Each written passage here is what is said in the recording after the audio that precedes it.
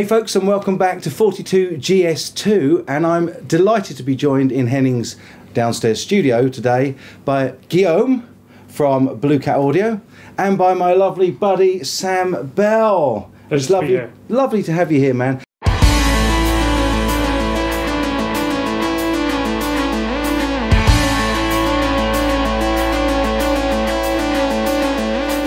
So here we have software to manage your guitar tone, from replacing your pickups virtually in the box, right? Wow. Up to simulating the room for when you're working on headphones. Okay. And in between you have all the effects you need, like chorus, phaser, distortion pedals, all that stuff. Amp simulation, of course. We have reverbs. We have a very crazy delay. With built-in effects, so you can create some delays with effects and reverbs with effects inside of it. Right. Okay. So it's the whole range from your guitar up to the. I'm really interested in that idea of changing pickups. Yep. So you can make this guitar sound like it's got single coils in, like a telly or something. Sure. Is that, yeah. Yeah. Yeah. Wow. That's right.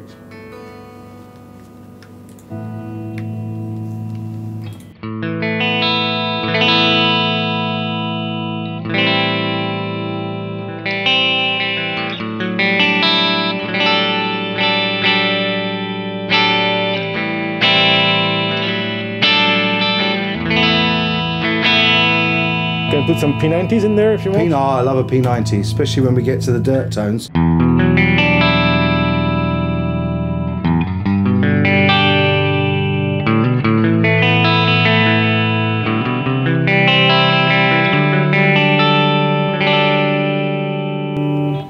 That is actually a little bit freaky, because that really felt like this was a P90 pickup. Yeah, you want some dirt on it? Yeah, let's try a plexitone. A plexitone?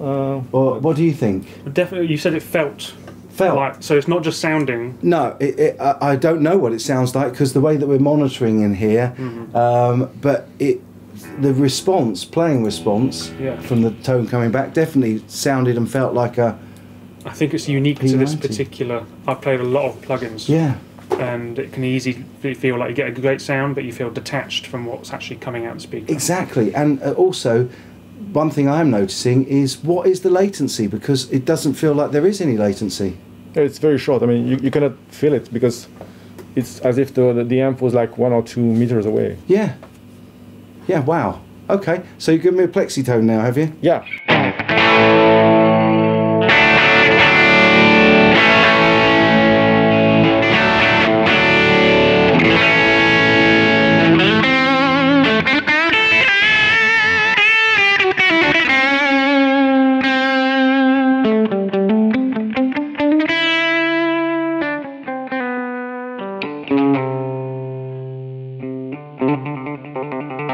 That is responsive as well. When I like to picking. What do you think of this Blue Cat Audio software? This doesn't feel like any latency, and when you change the pickups in this, lovely Maybach, by the way. That's mine, by the way. I know it's yours. That's mine back.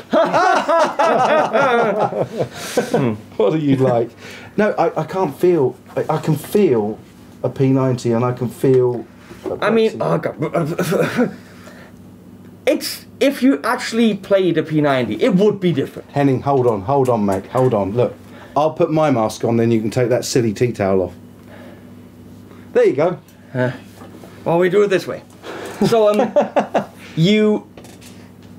it's P90-ish. I think it's all an estimate. I wouldn't play this if I actually had a P90 guitar. Of course. But if I'm in a studio situation, I'm in a recording situation, and I really have one guitar with me, this will give me a much more bigger variety than my one guitar will do. Or even in a live situation, because you can use this live. Absolutely. If I'm there with my Strat and I need a little bit more heft from the bridge pickup, would it replace an actual guitar with a humbucker? No, but to widen the possibilities of your limited guitar collection, which I clearly have. My guitar collection is very limited. You know, I mean, if you only have 2 or 3 guitars and you don't have a Filtertron or something, and you want to get a little bit in that direction, it's not going to give you Filtertron, but it's going to give you Filtertron-esque sounds. Is that accurate? That's right. And the thing is, you can also apply that after the fact. So if you get a recording with one guitar, and in the end you would like to have the same solo or whatever track you played, but with a different sound, you can change it after it's been recorded, if you have the DI. Yeah, I don't record DI sounds. No. I pick the sound, I stick with it, that's it. I don't do reamping stuff. I can see this being really, really useful for a session player that wants to take one guitar, one piece of software, and get every amp tone and every pickup possibility. But whether or not they would do that in a studio environment, usually you have more guitars. But I mean, it's I think for home recording stuff, and you have a Strat and maybe nothing else, or 1 or 2 other guitars, it definitely widens your possibilities. And you might fall in love with P90 sounds and then actually buy a P90 guitar. Absolutely. I'm going to find my mask now. Go and find your mask. Thank you, Henning, so much for joining us there, Mr. Henning Pauly. And I can take this off again now so that you can hear me. I think in terms of being able to change pickups on the guitar, you can have one guitar and this will do the changes. You don't need an amp at all because you've got such a range of amps on here. Yes. It's a little bit, and I'm sorry to jump in on another product, but it's a little bit like the Synergy amp situation where they've got those little tiny modules that you can plug in and out, but this is all done just on a computer. So, you know, again, horses for courses. You can actually create your amp as well from the tube sections and the dampening and all the extra stuff behind the actual chassis of the amp, so to speak. So you not only have the amp model. So you've got, like, you can decide on what transformers you're using, what tubes you're using, and all that. How the distortion responds to your playing. So what Guillaume's about to show you is how the overdrive character. Yeah, so you can actually completely change the way the amp simulation works. Okay. It's not electrical stuff. You don't change the tubes, but what you change is the actual response of the amp. Okay. So it's much more... so it's a little bit like EIRs on a cab, but exactly. Using that with the amp. Yeah, exactly. And you can change the way it reacts to your playing. So you said it was kind of a dynamics. If you look at the amp here, when you play, you can see the curves are moving. It's adapting to what you're playing. So if you play very smoothly, there's not much distortion. And if you hit harder...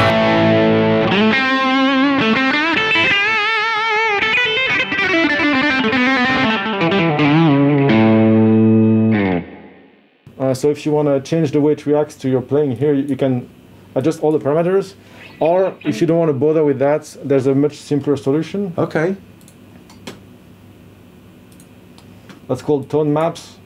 Tone maps. Okay. This is what I was talking about. Yeah, you were saying. So rather than having to go through all the preset menus, you can, well, Guillaume will show you. It's you can actually load some presets, which are amp models actually, onto a 2D map, and then you can navigate there and morph between the sounds so that you find your actual tone without knowing anything about the parameters. And wow, there's nothing to dial in. You just move the mouse. I'm going to show you. Or get somebody else to move the mouse for you, ideally. Yeah. It's tricky to move a mouse while you're playing, but wow. So you get some crunch sounds, for example.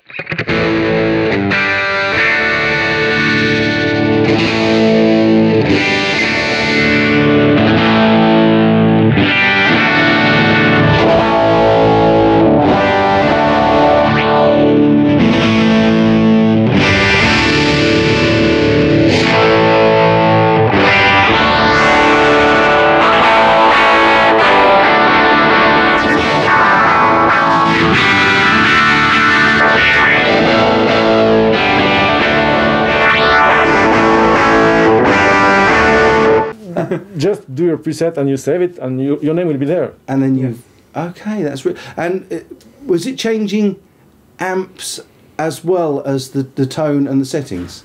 Yeah, it's changing all the settings of the amps. So it's basically different models, and you can see it behind if I move. So how many models are there? An infinite number, because since you can create your own and edit all the parameters. Yeah, but what's the tone map itself? What range of amps is it based on? What you just select the ones you want. So here I have loaded some presets there. Yeah. But you can create your own map. So in this one that I was just playing through, what were they based on? Several crunchy amps, like many different ones actually. That's the reason why it was changing that much. Okay, right. But you can also create your own map. You take the presets you like. Yeah. Like let's say I like this one and this one and this one. I'm going to add them to the map. And of course you can't call them the actual names of the amps because that's not allowed. But exactly, yeah. And so it's computing the relationship between the amps. Right. And so when some amps are close to each other, it means that they should sound a bit similar. Yeah. And so, well, let's try it out. I have no idea what I'm doing here.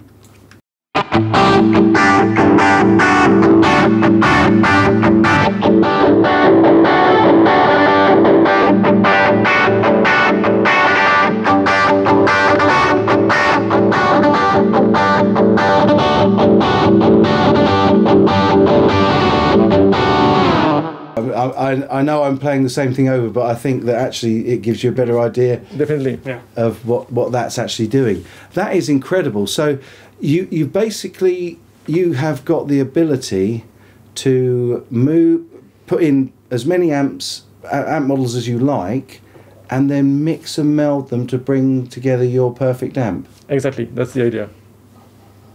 That's mega.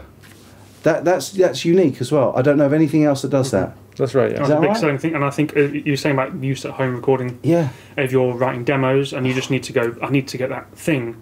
And if you're going through amp models, is that one? Is it that one? Yeah. With that, it's intuitive. Or more importantly, if you've got a certain tone in your head, yes. And I struggle with this with the Axe all the time because I'm not like really proficient at programming, but I know that it's somewhere between, say, a JCM 800 and a Friedman BE 100, and I'm looking for that kind of middle tone. I can just put those two into the modeler, get somebody to move the mouse around because I want to play and feel it, and get somebody to move the mouse around, and I can actually find that exact tone that I'm after. That's really versatile, very, very versatile. Okay. What else does it do? So this one is a feedback simulator. Right. So it means that you can create some acoustic feedback, but in the box, even with headphones. Actually, that's really interesting. I'm going to take you a step back, if I may. We did pickups. Will this do an acoustic tone? Oh, it does. Yes. Can we want to try that? Yeah. Let's just have a noodle on that. Did you? Yeah, I've tried the acoustic. Yeah. It will be. I don't think there's many. I don't know. There's many guitar plugins like this that do acoustic. No. And have the other amps as well. So this. Absolutely, and if I'd be interested to see what a Maybach guitar with a pair of humbuckers in would sound like as an acoustic. So you just need to put the neck pickup. Neck pickup, right? Yeah. Okay. And let's see.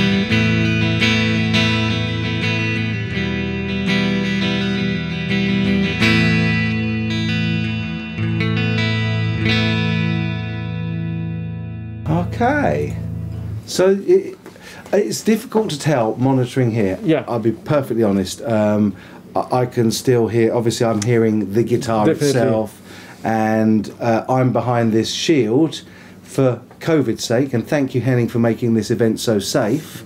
So I'm not actually hearing the direct sound like you are, but you guys at home, you will be hearing that direct sound. And I'd be really keen to know what you lot think of how this thing sounds. Did the Plexi Tone sound like a Plexi? does the acoustic sound like an acoustic? Let us know in the comments down below. But let's just quickly have a look at this feedback thing, if that's not too much of a hassle to jump straight back into that. I know I'm sorry to move around at random, but this is really amazing. When you've tried it, I take it. Yes. Did it feel to you? Because that's the thing with guitar players. We'd like to know what it actually feels like, because everybody can hear and you can say, yeah, that sounds like a plexitone, but under the fingers, you know what it actually should feel like. What did you find with that? It felt like the real deal. When I first tested it, it was going through a flat response speaker. Right, okay. And it felt great. Yeah. It felt like the real. You could, if you were happy enough to take a laptop with you and a foot switcher. Yeah. If you needed a fly rig for whatever reason, it would do the job nicely, and you wouldn't feel like you're losing out. Brilliant. On anything. So, say comparing. Well, first of all, let me ask a very, very key point. I don't know if anybody's asked you yet. How much is it? So the main software, the pedal board with all the amp sims, is like $199. $199. And you get everything except the feedbacker. We're gonna see it's a separate plugin, which is available for $79. At 79, that is really, really budget friendly as well. So definitely for people playing in a bedroom, and even up to semi-pro studio. And let's face it, if we're honest, some of the pro studios, some of the things they do to get tones anyway. Yeah. And for that price, pro studios might as well have it as well. That is incredible. Okay, marvelous. So 199. That's amazing. Yeah. Well, with all the features, I think it's just generally some softwares kind of make you. There's a paywall. Yes. To get into that, and it's already almost that price, but that is just it. You get it in the box. I'm actually astounded. I was expecting in the hundreds, higher hundreds. Yeah. Well, the idea is that you pay for the software, and then you get everything. I mean, all the plugins listed are built in, so you don't have to pay for them. So there's no extra add-ons. There's no surprise. The idea is there's no surprise. You get it. Wow. Get everything at the same time. The whole lot for 199. Yes. And if you want all the guitar plugins, so which includes also the feedbacker we're going to look at, and the re-head plugin, which simulates the head response to play with headphones. Yeah. Plus a few more, it's $299. Right, well, I'll tell you what, just based on the multiple amps and being able to find my tone in 2 minutes, you can sign me up for a copy. I'll buy a copy. Right, let's have a listen to this feedback. Yes. So just play sustain note and...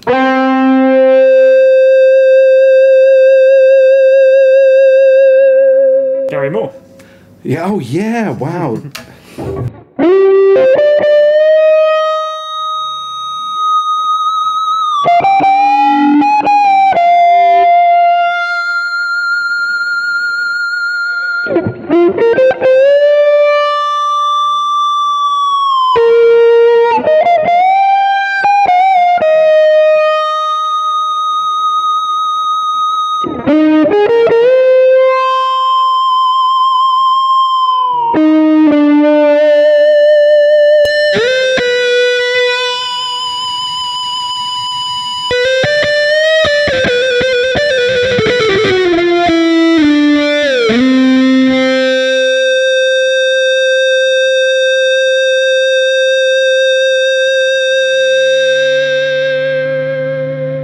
And it's got a bit of a natural decay. It won't just go on forever like a Sustainiac or...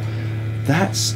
Oh, sorry, I turned the wrong one down. Let's turn it to that. That is incredible. And yesterday when you had it on a foot switcher, didn't you? So you can... You can activate it by the foot, because here it's on always. Okay. But the idea is sometimes you just want to trigger it just for one note, and so you just push the button and that's it. And for live, that would be really important. So another important question is, at the moment we're using it through a software DAW, a digital audio workstation, but has it also got a standalone mode so that you can just load it up onto a laptop and use a MIDI controller to trigger That's what we showed yesterday, yeah. Brilliant. Wow. Versatile. Is there any more tricks you want to show us? Yeah, we've got a nice delay and reverb which can do crazy effects. I'll talk to you about. So let's pick one.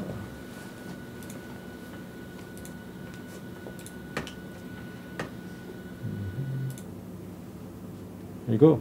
It's a clean tone. Okay. Clean tone. Oh, just 1 minute. I have to set up the. That's Henning's settings. There you go.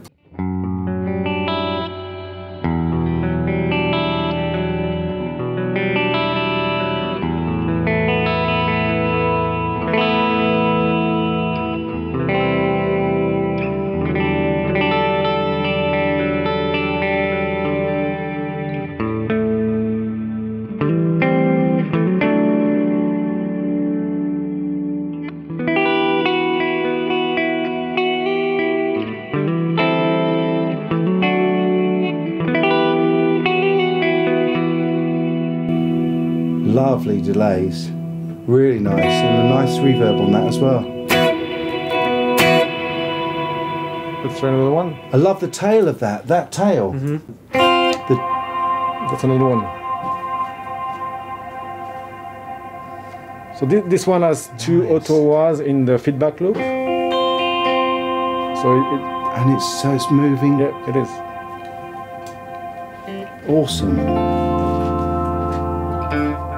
That is really ethereal. Now that is usable. Now that is a usable tone, and I think that's the most important thing with these. With anything like this, when it comes to software, do you find what you really wanted to do is out of the box, do away with all the silly, messy sounds, and just get me a nice, clean, Fendery type tone. I know we're not allowed to speak of names, but it's in there. Let's be honest. A nice crunchy plexi tone, a JCM or a BE100 lead tone with absolutely beautiful reverbs and a few clever delays, and that's what most guitarists need, and it's usable. With all the extra stuff though as well, I agree that some of it can be a bit like not there, but he's saying as a studio tool to have the option. You never know what you'll need, and absolutely. To create pads and synthetic kind of sounds. To have that within the same place. For people that want to those use that it, might never think they need it might end up using it. Yeah, true. There's creative uses for it.